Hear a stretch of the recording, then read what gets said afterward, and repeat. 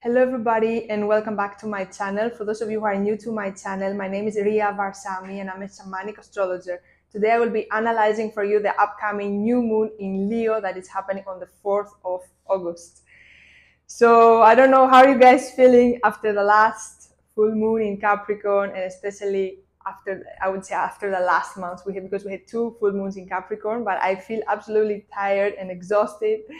I read all of your comments under the previous video and I was resonating so much with so many of you, and it has been so hard, so exhausting for me. So I was really keen to read about study about the upcoming new moon. I was wishing it's going to be a good one, and actually it's really amazing one. So I'm very excited to share the good news with you. So we have a new moon in Leo, and in general, every time we have a new moon is an opportunity for us to start a brand new cycle, start from scratch, start from the beginning again, plant new seeds. And Leo is connected with the energy of the sun because the sun is ruling Leo, and Leo is also representing our vitality, our energy, right? This is the Leo sun energy. So in general, when we have a new moon in Leo, it's always a very good time to start something because we are feeling so also energized with this energy. But under this new moon, what is happening? The day after, we have Mercury starting its retrograde. So Mercury starts its retrograde on the 5th of August in Virgo, then will retrograde into Leo, and is going to be in retrograde until the 28th of August. So it's like, we want to start something new. And it's like, wait. We have to work with some patterns first. You cannot start something new like that. Wait, go back, step back. So this is really very, very interesting cosmic coincidences, as I always call them, these alignments. So before I analyze everything, if you are not a subscriber, make sure you subscribe to my channel so you can support my work and I can continue making these videos for you guys. So as I always say the truth, this new moon is a positive one, has only good aspects. Yes, we want that. And also is coming together to work with the Mercury retrograde. So every time we have a new moon or a full moon and comes very close to a beginning of a planet coming retrograde, this energy works together. So this new moon is like bringing this retrograde, like, okay, welcome it. Leo energy is very much connected with our inner child. It's connected a lot with expression, creativity, playfulness. It's also energy, like very bold energy, courageous, enthusiastic energy. It's like the most shiny energy we have because it's ruled by the sun. Now, this particular new moon in Leo is a lot about us connecting with our soul gifts and talents, what we love doing, what we really love doing.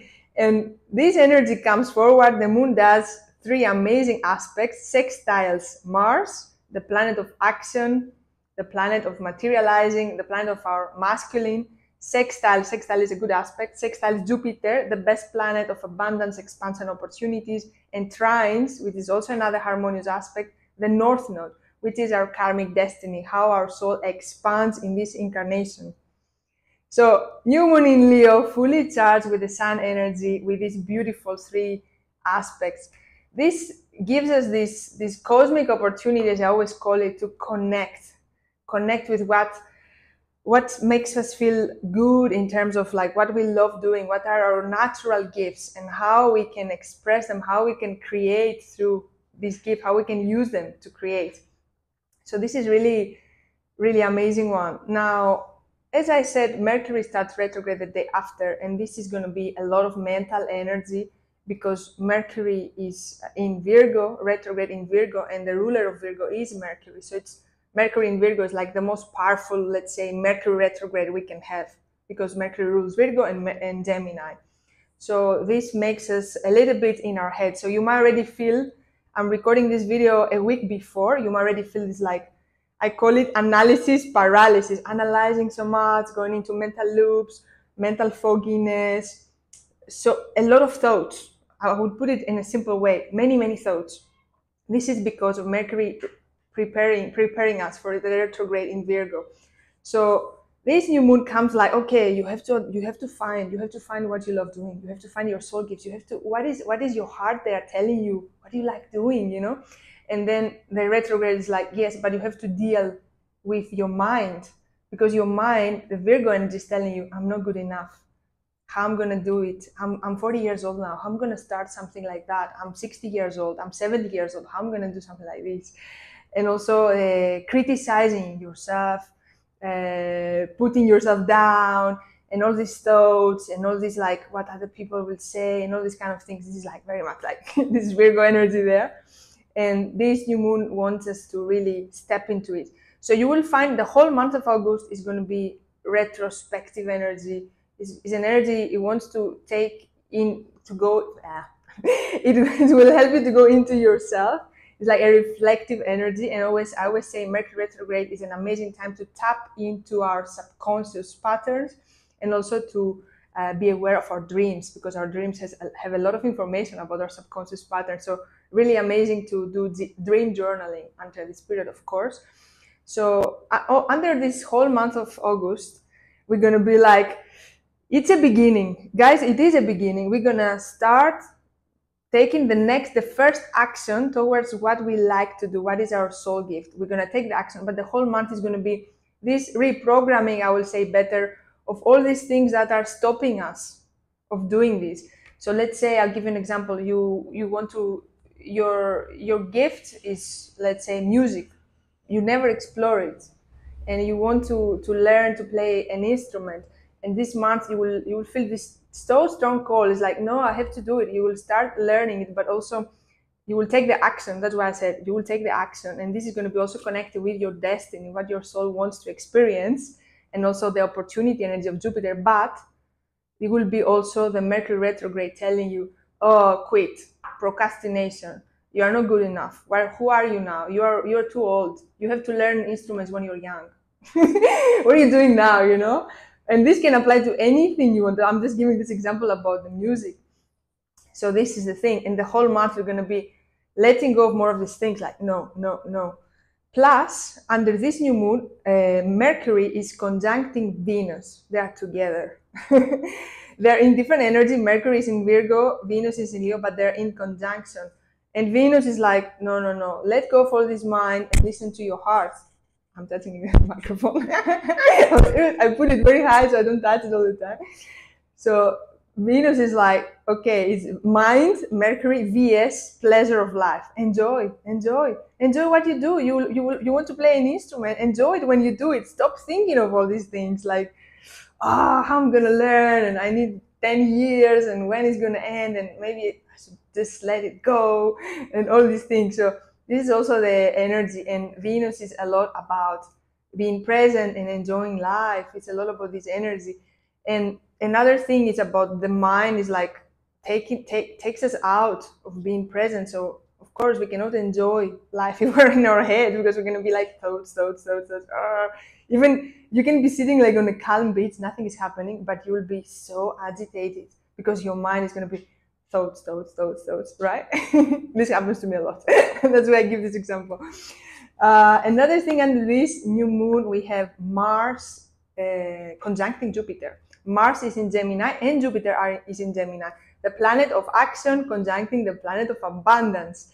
So yes, it talks about a beautiful, abundant action now. It's like, it's really good for you to step into that, take this action, but also know that this action is not going to move forward until this Mercury retrograde ends, because you have to deal with your mental patterns that are stopping you from this path.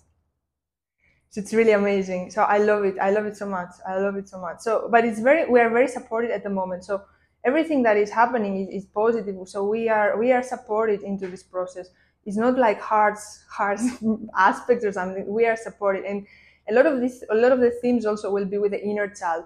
Mercury later will retrograde also in Leo, and then it's going to be where themes of the inner child also will start coming up.